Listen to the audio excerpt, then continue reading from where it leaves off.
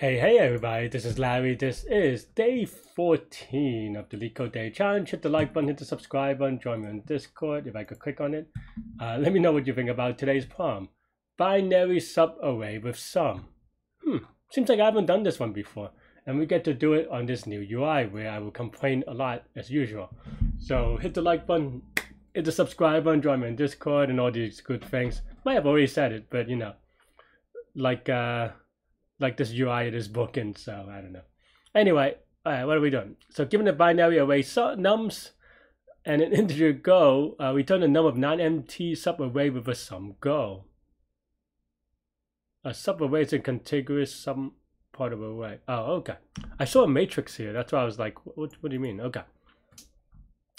So the number of non-empty subarrays with go is equal to 2. So you have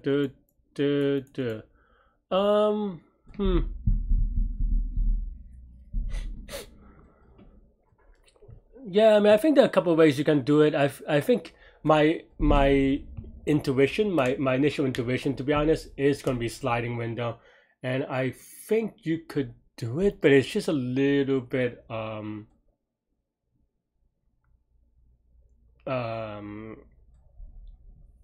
you can make a lot of mistakes with sliding windows with this one, just from kind of gauging the way that like how you move and stuff like this. And definitely, if you want to challenge yourself, definitely should do that. Looking at the constraints, of course, I mean, I actually looked at the constraints first, but, or I didn't even look at it, but to be honest, I was just like, okay, well, if this is n squared, it's just a dumb question, right? So I didn't even really look at it, so I was just assuming that to get to O of n. But yeah, the way that I would think about it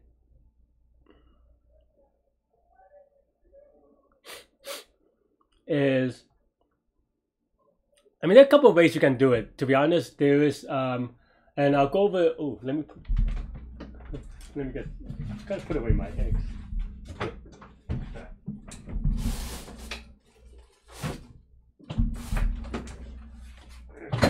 All right. Well,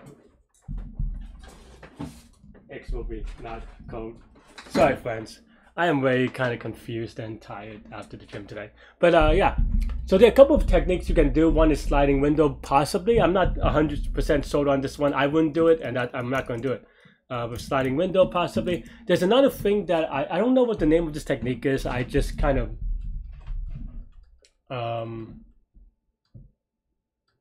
the way that I think about it is just counting contributions. I think maybe the way that I counting contributions, and the way that I do this is just kind of count how many possible. So let's say you're going from left to right. You're looking at one digit at a time, or number at a time, and you just try to figure out how many times is this the right endpoint or the left endpoint, but from symmetries, and the right endpoint, how many arrays are there that ends here? So that's basically the subarray is end here. And then of course there's also prefix sum, which I think I'm just going to do a prefix sum. So yeah, and kind of these two tie together for this problem. So yeah, and yeah, I'll go with the prefix sum. I think this is a question that I got a couple of times on the linked list problem a couple of days ago, the one that I really struggled on. And for that one, I was, to be honest, just too tired to really explain it, and that was my apologies. I mean, that took like an hour, so I hope you understand. I was just like, that one was really weird in a way, and I was just wrong, to be honest, with that problem. I don't know, it is what it is.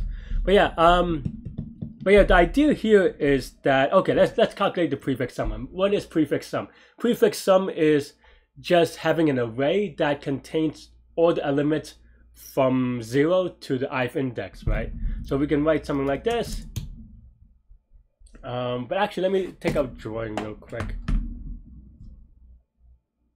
Yeah, let me draw real quick. Hang on.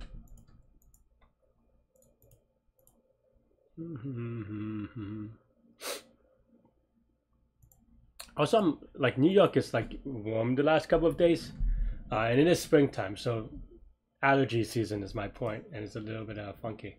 But yeah, I mean, you could skip ahead a little bit if you already know what prefix sum is, and this is a binary array, so that makes it a little bit easier to kind of illustrate. I'm just writing random things. And then the prefix sum, of course, is just, you know, let's say we start with 0 because you have 0 elements, right? This is the no element. And then 0, 1, 1, 2, 3, 3, 4, 4, right? So then now what the prefix sum means that for this index, it gets the sum of all these elements, right? For this index, it gets all the sum of all these elements, right? And then the idea here is, let's say we're at this element. Let me change the color real quick, right? And then now, what does that mean? That means that, okay, we're trying to find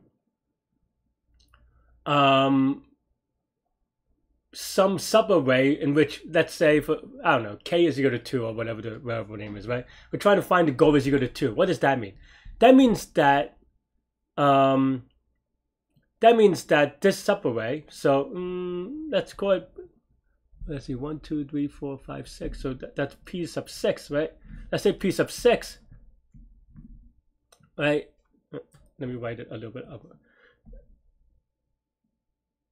So p sub 6 is equal to, I don't know, what's a? A sub 0 plus a sub 1 plus a sub 2 plus a sub 3 plus a sub 4 plus a sub 5 plus a sub 6, say, right? And here we're trying to figure out, okay, if we're trying to end here, then that means that we have some, change color again, we're trying to find some subset or subarray or here, either here or something like this, some, and we don't know how many or which one is equal to sums to go, right? So then now, another way to write that is that, you know, well, let's say we figured out that A2 to A6 is equal to go. What does that mean? Another way to write the rest of this, of course, is just that this is, of course, p sub 1, right? Because, well, that's just the prefix sum. So then now you could write p of x plus p sub 1 plus the go, right? I'll write g for go.